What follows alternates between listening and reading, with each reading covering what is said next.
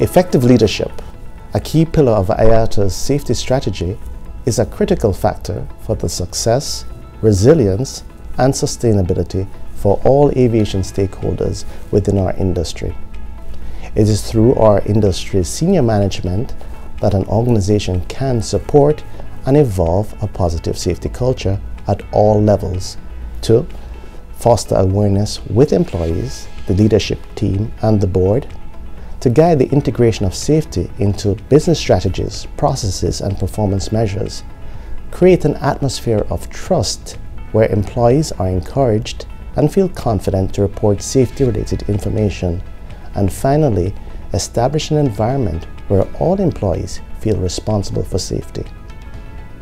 Given the importance of safety leadership, IATA has launched its new course, Advanced Safety Management Systems, or SMS, in Civil Aviation. And this caters to the educational needs of safety professionals across all domains of aviation, not just those working within airlines, but also managers working for maintenance and repair organizations, ground service providers, airports, and air navigation service providers, to name a few. Participants will gain improved competency in many different aspects, including facilitating informed decision-making through safety risk assessments, conducting effective safety performance monitoring, and importantly, the role of safety leadership as a fundamental enabler.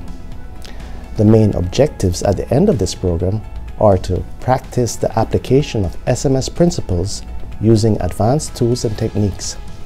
prepare aviation leaders to face future challenges in a dynamic operating environment, and highlight the necessity to build an organization that's resilient and adaptive, using sound safety leadership and a data-driven, evidence-based approach for the continuous improvement of an SMS within their organization.